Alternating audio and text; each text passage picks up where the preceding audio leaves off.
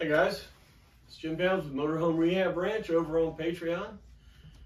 Ranch hands, good to see you. This is going to be episode 3 of pulling a motor. Actually, not pulling a motor, the motor's already out, all right? We're now going to tear down the motor. We're going to take it apart. Okay? Now, the review back from episode 2, you have the motor on the ground. And it's reasonably clean because you put some Dow oven cleaner on it. Well, what I want you to do now, it's going to be on a stand now, right? You should get it on a stand. You can't work on it sitting on a table or something. Get a motor stand, some that's got plenty of them. Douse it again.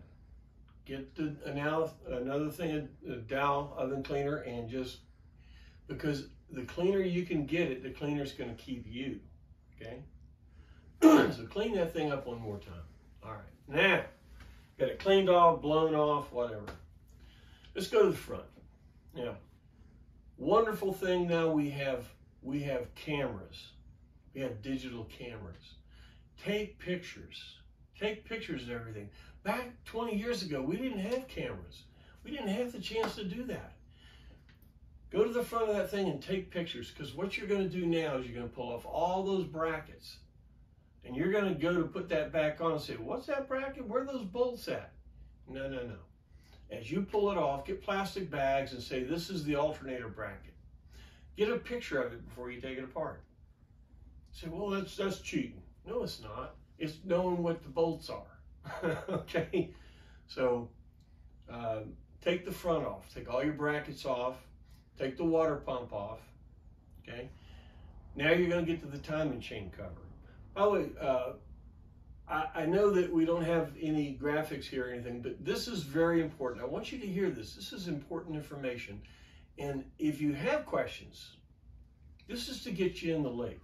If you have questions, call me. This is to tell you what you're going to do. That doesn't mean you all got it and you're going to take off. So call me. This is why I'm here. Right? All right. So you got the timing cover off. There's your chain. Now, I know your chain's going to be loose if it's an older motor. How do I know that? Because mine's loose right now. Engine runs great. Sit there and idle. I can hear a dink, dink, dink. The timing chain is slapping on the side of the block. It's so loose. And I know it. And it still runs good. I can't go out and drive my motorhome. JG can't go anywhere until I get my timing chain fixed. This is very, very important, okay? Now, when we go to put it back together, I'll tell you all the parts and everything to get. But right now, what we're trying to do is we're trying to take it apart, and we're trying to get it, all the pieces to take it to your machinist. Because if you pay the machinist to do all this, it's going to be really expensive. But not just that, it's going to get him irritated. He likes to be a machinist. He doesn't like to clean stuff. So do him a favor, do yourself a favor, clean it up. Get all the parts off, categorize the parts. He doesn't need any of the brackets or any of those bolts. Only thing he's going to need, and I'll tell you when we get there, it's going to be the head bolts, when we pull the crank out, crank bolts, the main bolts of the long block inside the motor. Doesn't need any of the stuff on the outside. So you label all that stuff and put it away. All right. So the front end's down to the block now, right? All right. We're going to go after the heads. We're going to pull the heads off. Valve covers come off. Put them aside. Now, when you look at the valve covers, we're going to do a forensics. Okay, we're going to see what problems that the engine had, and we're going to try to fix them as we take it apart. A few of them. Like right now, if you pull the valve covers off, you're going to see where each one of those bolts, the metal's dented just a little bit, because the bolt held it down and it squished the gasket, and in between it was a little higher. Okay, so you take the valve covers and you flatten off the plates where the bolts go through. You'll see it. It'll be mushroomed out. So you flatten those off, put them to the side so you don't forget doing that. Pull both valve covers off. Now, the heads. If you have a 455 head, you will have on number one exhaust port on the head, you'll have a J. A J, or you might have a G. Now these heads are smogger heads. They're low compression heads. The hot rodders don't like these that much because to do enough machine work to make it have high compression is very expensive. So they'd rather have an A, B, or a C head. The J heads are what we want because one, we want low compression. Two, we don't want to have the flow, the high flow. We want to have little nubbies inside the intake manifold. We don't want to have a scavenge effect going on. We don't want to port and polish. Now, if it was a high RPM engine, you wanted to get the gas as fast as you could from the carburetor, the funnel, to the valve or to the cylinder. You'd want to have a real fast flow. Well, we don't want that, okay? We want something different. Now, this is a performance engine, but it's in a different direction of performance, okay? All right, so we're gonna pull the heads off. Got the valve covers off. We're gonna take the intake manifold off next because that's between the two heads. Now, our intake manifold is a concave intake manifold, and if you look real careful, where the carburetor bolts down, there's a plate right in the middle, a real thin plate, and there'll be a crack there. Reason for that is this intake is the only intake GM ever made that is concave. In other words, the carburetor is actually below the plenum of the head, the top of the head. They did that so the carburetor would clear a Tornado hood, because it's a big motor, and they use the same numbers on the GMC. So the intake manifold goes down, okay? When you bend heat, it gets hot. So right in the middle of that intake manifold is hotter than a firecracker. This was not a flaw, it was a unique thing of this intake that over 20 years, 30 years, 40 years, 50 years, differential heat. The front and the back is cool, the middle's hot as a firecracker, it cracks. Now, if you have that crack, you probably do, not if, you'll see it. That doesn't mean you need a new intake, because you don't want to put a doghouse, square box. You need that concave intake to have a flat floor. And you can use that intake if that's the only crack. So you want to clean it up, get the intake off, clean it up. You'll be surprised down in the valley, I call them Keeblers. It's carbon cookies. Over the years, all that heat has built up in there and cooked the oil. And right underneath that intake, you're going to see a pile of carbon. Okay?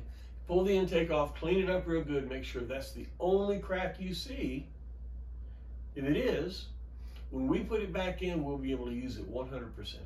No problem. You don't have to go buy an Edelbrock Performer. By the way, I think the Edelbrock Performers are on back order right now. But you don't need to do that. And you don't need to build a doghouse unless you really want to. Okay? Put the intake to the side. And we're back to the heads. Got head bolts. Pull the head bolts out. Keep the head bolts. I would keep them in the same order that they came out, personally. I would number them. You may want to put in new ARP head bolts. They're not that much more expensive, maybe about $100, $120. Those head bolts are really important. And if you're going to reuse the head bolts, I put them in the same hole. All right, so you put those away, label them. You pull the head off. All right. Now, that's about as far as you want to go with the head, because the machinist is going to deal with the valve train, and we're going to change the valve train. He's going to do the valve job. We're going to put in he's going to put in new seats in it and all that. You just want to have that big piece of meat there cleaned up as good as you can to take it to him. So you'll have two of those big pieces of meat sitting on the ground. Okay. All right. By this time, you probably got a couple of cuts and stuff in your hands. It's all right. Just take your time. In no hurry. It's all right. Remember, this is the first time you did this. Well, if it's been the second or third time, you probably have less cuts. But the first time, I'm telling you, you're going to get cut up. And big, heavy parts, and you bump up against something. If you take blood thinners like I do, you hit the side of that block, it'll cut you open. Be careful. All right. So the heads are off. What do we have left? We have what's called the short block. Short block is the block itself and all the stuff inside of it. Okay. I'm going to try to get this all in one video, so this will be a long one. So, get some popcorn or something. On your jack stand, on your motor stand, flip it over. Make the oil pan up now. take the oil pan off. You get that oil pan off. Underneath there is the crank, the main bearings, the rod bearings, the caps. There's the oil pump under there. Okay. Look at the bottom of the oil pan. How much metal's in there? How much junk is in the bottom of the oil pan? I've seen some engines, there's literally chunks down there. It's not a big deal unless you see some really big pieces. But that can give you the condition of the engine, the rings and all that kind of stuff over the years worn down. That's okay. It's all right, as long as it wasn't blocked up or anything like that. All right, so sometimes the machinist, you want to ask them. If they say they would like to take the motor just like it is right then, that's fine. Ask them. If they say, no, go ahead and break it down. All right, that's fine. But when you pull off the main bearing caps, you want to put them in the same order, the same bolts back on it. So in other words, you pull the main bearing caps up, you pull the piston rods, take the caps off the rods, pull the crank out. Put the caps back on the block and put the bolts in them. Because now we are going to line bore it, but it's important to have the caps in the same place because they've warped to the same shape over the last 50 years and all the heat cycles and all that. Pistons, you want to know which piston is which. 1, 3, 5, 7 on the left side, 2, 4, 6, 8 on the right side. Number the pistons, pull them out, keep the bearings because you can read the bearings. The machinist is going to want to read the bearings because he's going to look at the crank. He's probably going to want to turn the crank, but he wants to look at the crank and see how much wear is on the crank. That's going to kind of determine how far he's going to cut it down. So when you pull the pistons out, you'll have the rod connected. Put the cap back on it and number that piston and put the bolts back on it. So you'll have a box with 8 pistons sticking up. All right. Now you'd already pulled off the oil pump. There's 2 bolts holding the oil pump on. Of course, that would come first, sorry. Keep that oil pump because you're going to want to relieve on the new oil pump. You're going to want to do a little Dremel work and you want to keep that old oil pump. So just put it to the side, all right? And you can keep the pickup tube that goes with it. Just keep it with it. We're not going to use that pickup tube. Now the oil pan is real important. Be sure there's no big dings in it because the bottom of that oil pan is, man, like 4 microns or something from that crank. When the weight of that crank comes around, it's very, very close to the oil pan. Matter of fact, if somebody tried to jack the engine up on the oil pan, they get finished and they hear a little ticking sound. That'd be the crank hitting the oil pan. It's that close. So don't set it on the oil pan. Very, very important. Don't do that. All right, so where we're at now, the motor sounds like it's pretty much apart. You got a big block there. You got a box of pistons with rods on them, right? You got all the main bearing caps back on the block, right? You got a set of heads sitting there. You've got all the bolts that went in it, right? That's the parts, those are the parts that you want to take to your machinist. Now, next episode, we'll talk a little bit about what you're going to talk to the machinist about. Now, that information, you know, you go to a race team and they say, yeah, we've got our special custom engine. We can't tell you what's in it. It's our special custom thing. Well, the next episode, we're going to start talking about what our engine, the Cova motor, and our cam specifications and how all that relates together. And we're going to get into some pretty deep stuff here. All right. So we need to get this thing now down to the machinist, call him up, get a time to go down there, and give it a week or so. We'll get you another episode out, and I'll tell you what to talk to him about. All right. Well, look. In the future, you say, well, right now, I'm watching all these episodes about this motor. I don't really need it. My motor's running great. Yeah, it's good to watch this. You may want to hang on, know where these videos are, because your motor may take a dump. I mean, you got to think about it. It is a 50-year-old motor. Maybe it's been rebuilt once, or maybe twice. My coach, JG, is a 73, and it is an unbuilt motor. It's an original motor. Timing chain's loose. I got good compression. What should I do? Maybe pull it. All right, so at this point, you're pretty deep, because your motorhome now is a hot dog sitting on tourist stands that if you can plug it in, you can live in it, but watch that first step, right? It's going to be tall. Now, you say, well, how long is it going to take? Is it going to be next week, 2 weeks? Listen, the faster it gets done, the more worry I would have, all right? When we were building engines, it took 90 days for the machinists to get all this stuff done. You go, oh my God. The only difference in it taking too much time and enough time is your plan. You made the plan too tight. Don't plan it. Give it time to really ferment. Get it time to give him time, get his machinist to do his best. All right? Because that's important. You can't rush into stuff. You only do it one time. All right?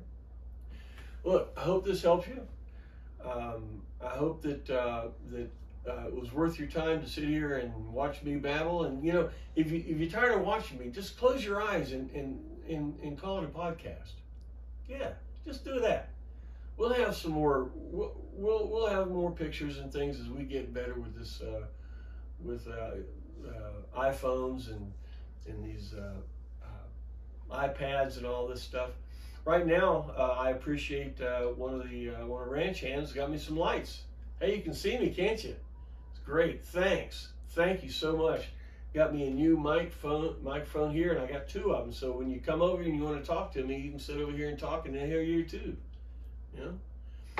But look, again, thanks for the time, and we'll see you on episode 4, and we'll talk about what we're going to take it down to the machinist. All right. See you next time.